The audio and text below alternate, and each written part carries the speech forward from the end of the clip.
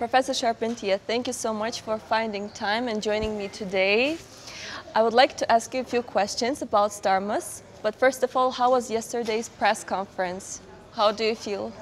I think it was very nice. I believe the audience understood the purpose of the Starmus Festival and also what the Starmus Festival would like to achieve next year in Bratislava. Yeah, true. And yeah, there were wonderful speakers who also emphasized on you know the major challenges that the planet Earth is now facing, and this will be the main topics for the next 7th year's edition Starmus, of the Starmus. That's true. What do you think about Starmus, and what do you think will be your contribution?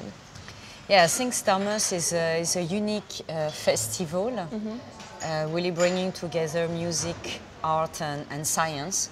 So initially, the focus was quite much on astrophysics, but ultimately, chemists, physicists, and also biologists joined, but also other speakers speaking about economy and other challenges of the world.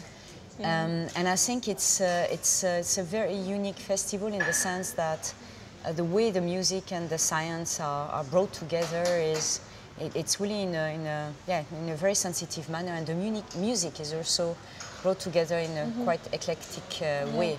So I think it's an opportunity for the audience to have access to maybe a combination of science topics and a combination of different styles of music that it would not have otherwise the possibility to enjoy in such a way. And my contribution, is certainly to promote the Starmus Festival and also try to bring exciting speakers to be part of the festivals. Yeah. And what part is the most enjoyable for you as a speaker?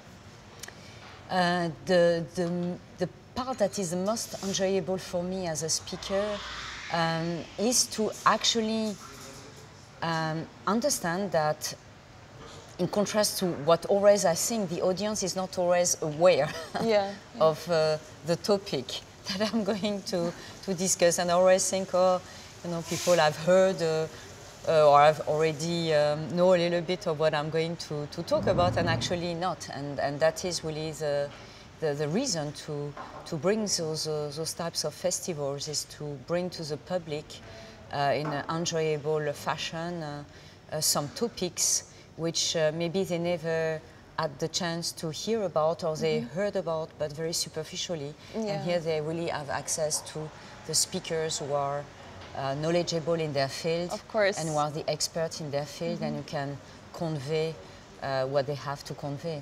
And also the possibility in this Starmus Festival to really interact directly with the audience. Of course, because it's a festival that takes place over a couple of days. And this is what I saw in previous festivals, and I think what I thought was enjoyable, and for the speakers and for the audience, is the possibility to speak to the public, this interaction that takes place off stage. Oh yeah, and I think it's very I can imagine.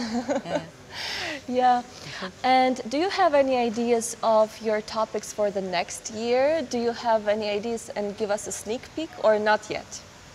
Not yet, I think. I'm thinking about it. I would not like to speak about what I have spoken the year before. So I would like to change a little bit, maybe speak more about the macrobiology and the challenges of the evolution in the microbial world, and also the urgent need to continue to study the microbes for diverse purposes. So maybe this will be the focus of the next Starmus. My concern is not to speak about the stars and the planets, but the little stars that the microscopic stars. Microscopic stars. Okay.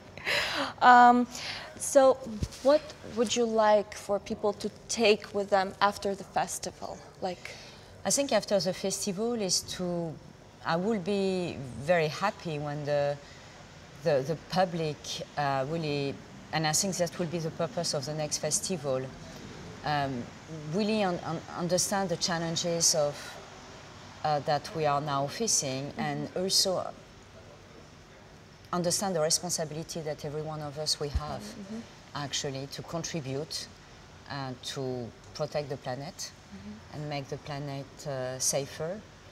And also an understanding, I mean, at least for those who are interested in, here I speak about science of, let's say, either for their kids or a young audience for themselves, think of, you know, pursuing the field of science and technology and innovations, that maybe they can understand that actually they can do it, because they have access to speakers who also, from whom they get the understanding that, you know, they can also do it, some inspiration. And also some knowledge. I mean, I believe that it's also an opportunity to listen to speakers discuss a little bit deeply about a topic that they did not have the chance to really appreciate to that extent. And also enjoy at the same time music, and there are always programs that are very unique in terms of music and musicians coming together to play their music. So I think it's also a unique chance to see artists communicate science too. And artists and musicians to perform with unique pieces of music. Yeah, yeah. So I think it's, it will be very entertaining and very exciting. I agree with you. And if you had an almighty power, let's imagine, what would you like to change in this world from the scientific and humanitarian point of view? Well, if I have a superpower, yeah. This is a very interesting question. It's a bit challenging question. Yeah. I think I would, I would love that we go back a little bit to the natural aspects of, for example, of food. Yeah, yeah. I mean, I think it's a very challenging question. You know, it is definitely a challenging question. The superpower, yes, this will be actually to stop the destruction of the planet, make sure that we have, you know, enough food for everyone in the future, and that we go back to enjoy the real food of, you know, of natural, right? the natural food. Yeah. And that, for sure, I mean, that we stop violence, and that we understand that, yeah, it's very critical to protect the planet from pollution, from destruction of, you know, of the trees, of the plants, etc. I think this is what everyone would like to see, and certainly also the violence and the wars. Yeah. Oh, but this is very. Very naive or very utopic, but I believe that this is what everyone would like to see: more peace and more protection of our planet. Absolutely, and taking care of each other. Exactly, and for sure fighting poverty, fighting hunger. Yeah. Yes. 100%. And violence. Yeah. Totally agree. And let's talk about Starmus in Armenia. Yeah. First of all, what do you remember, like the best memories of it? But for me, was really the discovery of Yerevan. Yeah. And of the kindness of the Armenian people, really. And I know that you have Armenian roots too. I have some Armenian roots, quarter. So it was, it was very interesting for me to enjoy Yerevan. Yeah. Unfortunately, I did not have the chance to travel, explore. Yeah. Which I hope to do in the future. And then, for sure, there was also, I mean, beside the kindness of the people of Armenia and the cultural heritage of of Yerevan, and that we really feel when we are in Yerevan. I think a unique festival, again, you know, because this is always with always the Starmus festivals are always how do you say, interested in bringing new speakers that have never spoke to previous festivals. So this was the chance to listen to new exciting speakers and new exciting topics. And I have to say a unique concert as well. Oh yeah. That was really absolutely phenomenal. It really was phenomenal. It was, I mean, it was incredible. Yeah. Incredible. I remember these emotions from I think, from the concerts. I think everyone, even you know, in the audience, the public who's used to really go to a lot of concerts really appreciated the uniqueness of this concert. Of this concert. Yeah, it was very, very good.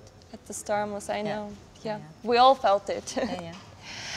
Professor Charpentier, thank you so much. This is all. These are all my questions. And I wish us all a great Starmus in 2024. Yes, and I hope that a lot of Slovakian will will attend the festival, and other people from more Eastern Europe and all over the world will be coming to enjoy the unique festival of Starmus. Yeah, 100%. Thank you. Thank you.